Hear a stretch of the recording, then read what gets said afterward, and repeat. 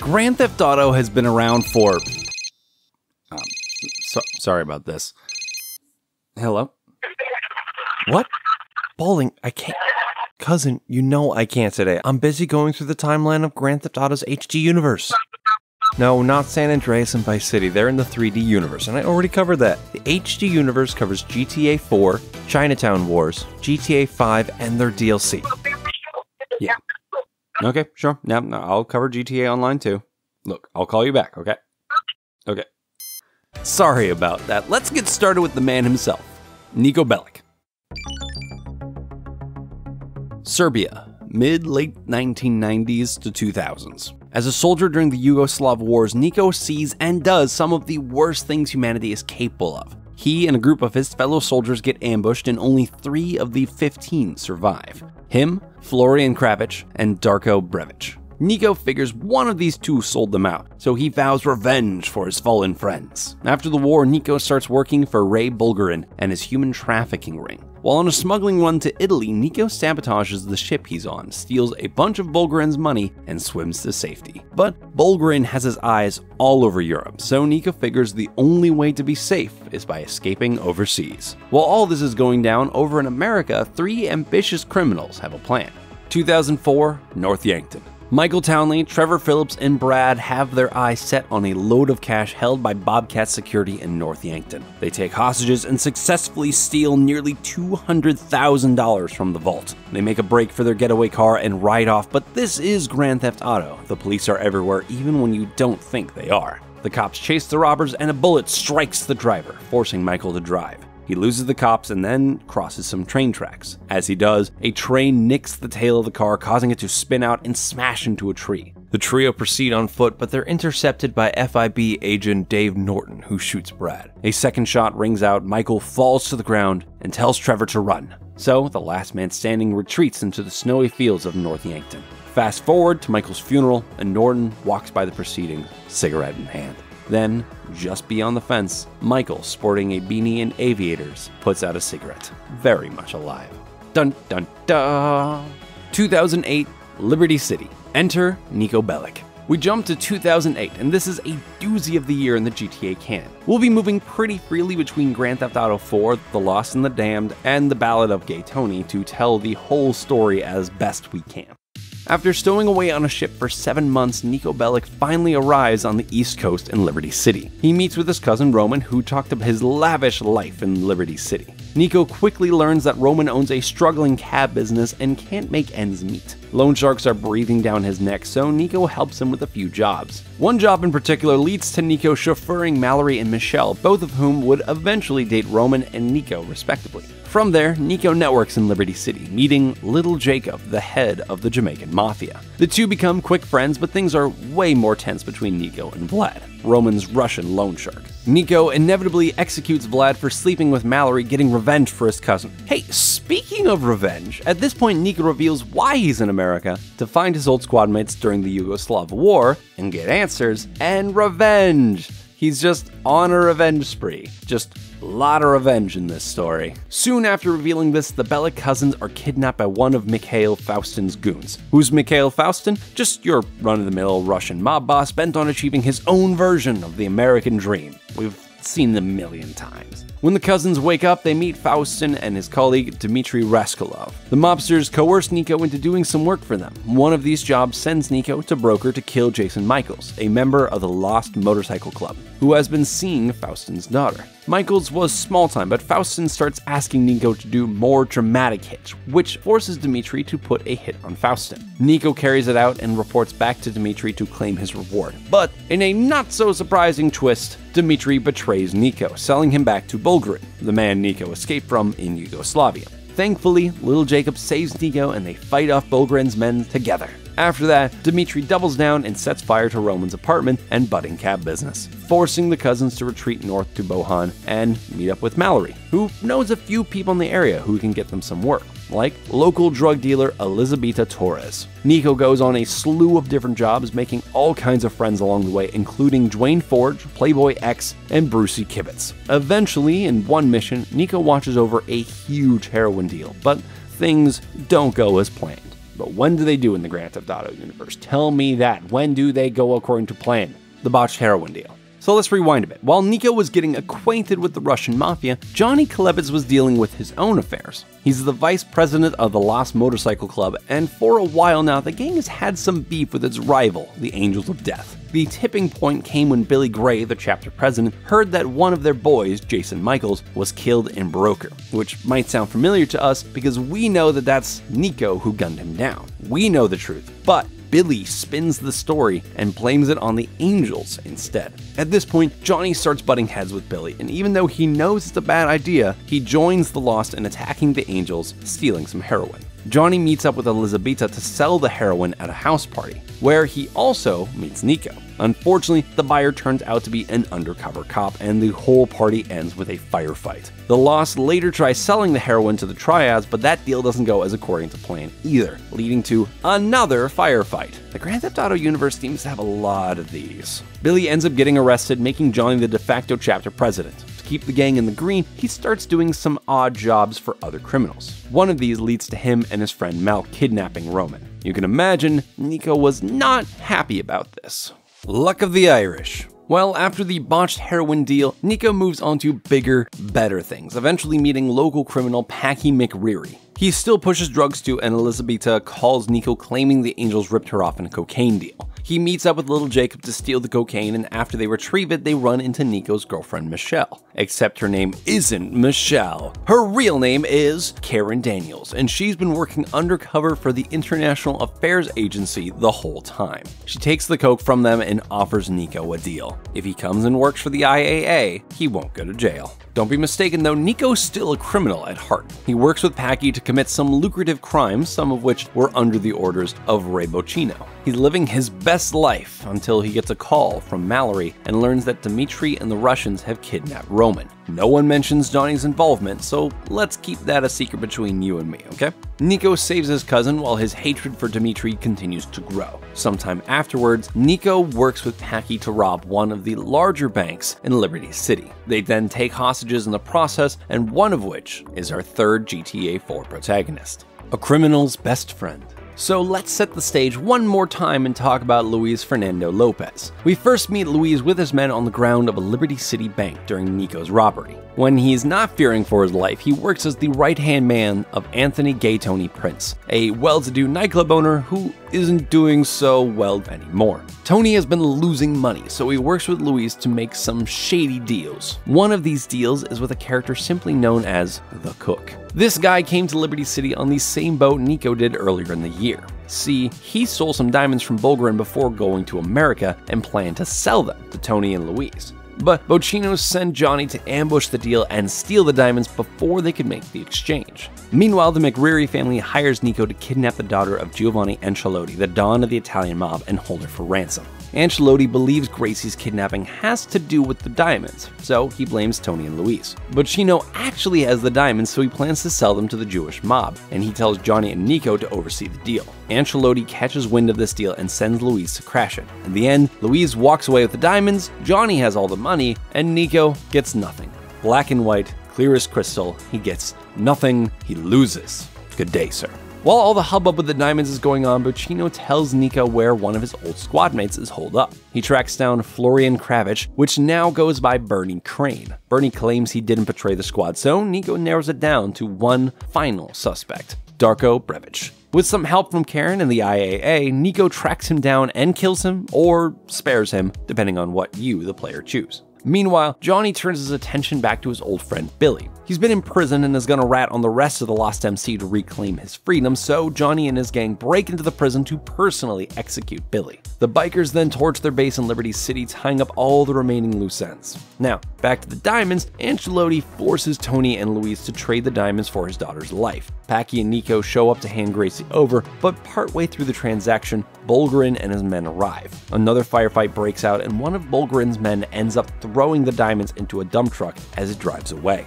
The diamonds are completely out of the picture, so the Ancelotti family contacts Luis to have him kill Tony over the lost goods. Instead, his loyalty for Tony shines through, and the two cut ties with the mobsters. Luis also assassinates Bulgarin, shutting him up permanently, and he reunites with Tony, and the two celebrate giving this town the finger. Meanwhile, Jimmy Pecorino, another Italian mobster, hires Niko to assassinate Bocchino, and now all the pieces are coming together for the end of GTA 4. Deal or no deal?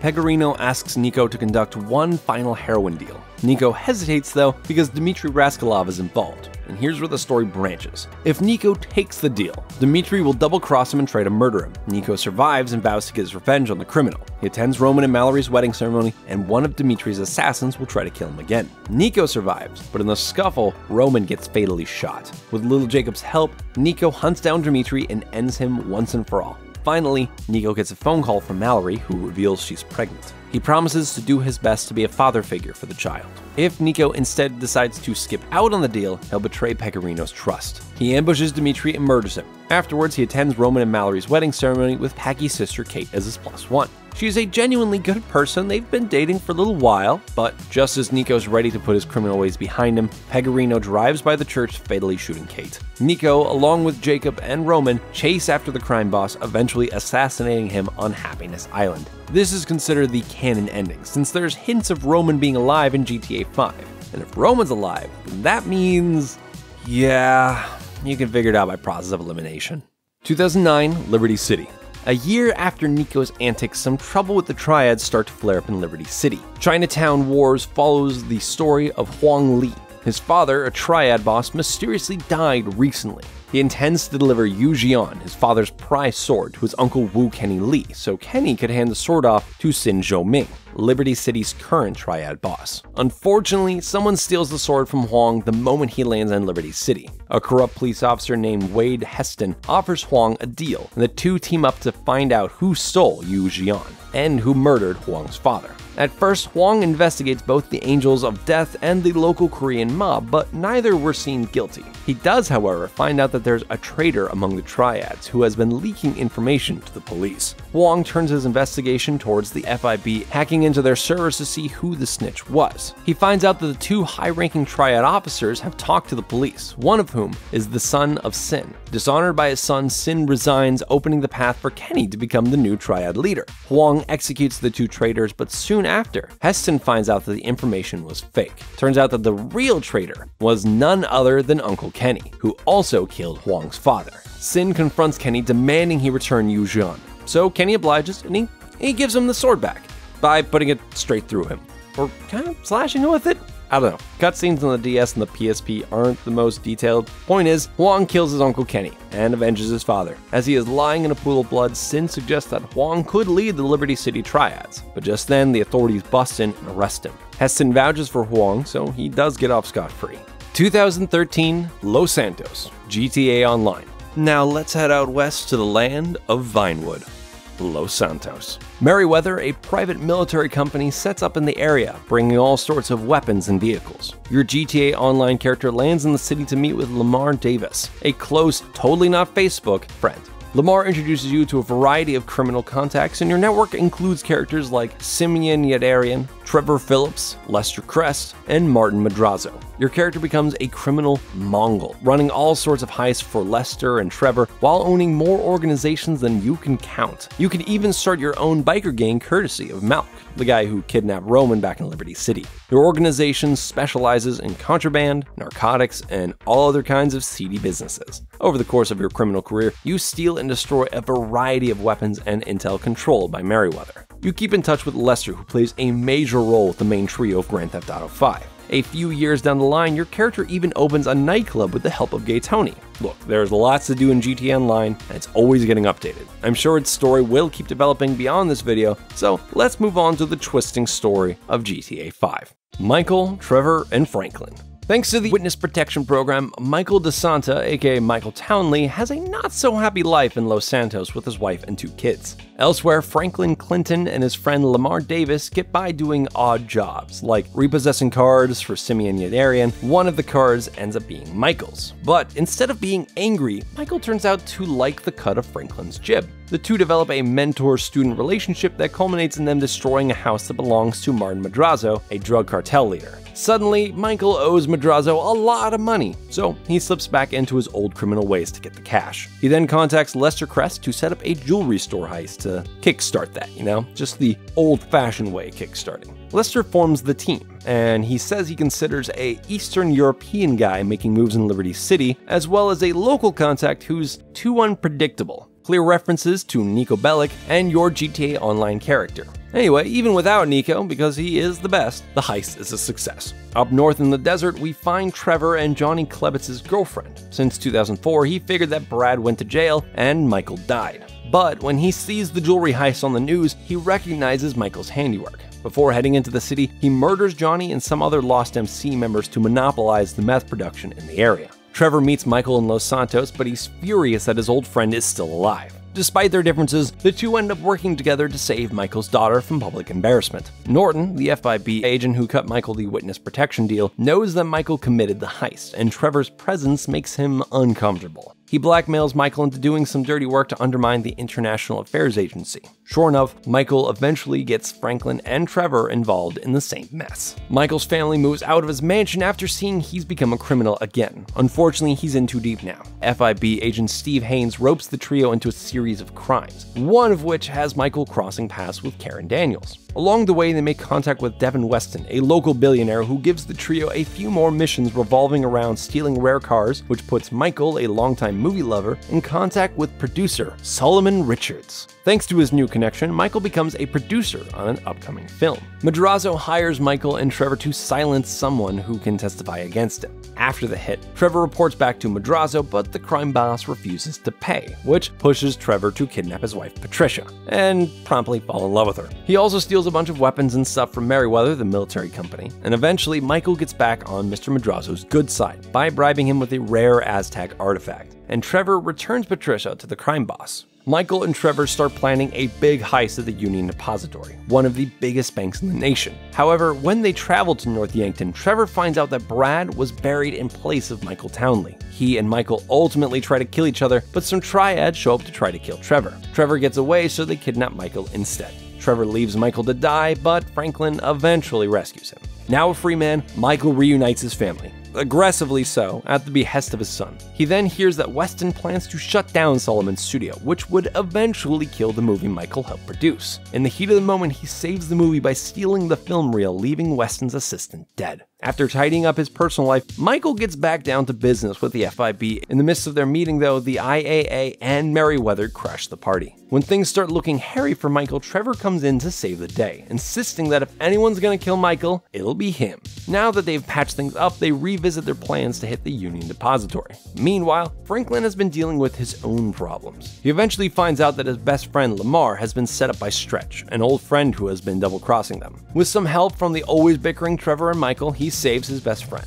Afterwards, Haynes and Norton warn Franklin that they'll call on him to assassinate Trevor because he's liable to reveal that the FIB has been working with criminals. Michael and his son go to his movie's premiere, and while on the red carpet, Weston greets him with an ominous warning about his wife. He immediately ditches the movie to return home, only to find Merryweather soldiers trying to kill his wife and daughter. He saves them and asks them to move out until things blow over. Finally, the Franklin, Michael, and Trevor trio unite to pull off the big Union Depository heist. After they successfully steal more money than they can imagine, Franklin gets a surprise visit from none other than Weston. He warns Franklin to assassinate Michael, claiming that he inevitably betrays everyone. Now, Franklin and you have a decision to make. You can kill Trevor, kill Michael, or work with them and Lester to kill all their enemies. If you choose to kill Trevor, Franklin will chase Trevor down and burn him to death. Although Michael still considers Franklin a close friend, taking out his old partner in crime doesn't really sit well with him. If you choose to kill Michael, Franklin will set up a meeting, but Michael catches on to the situation and flees.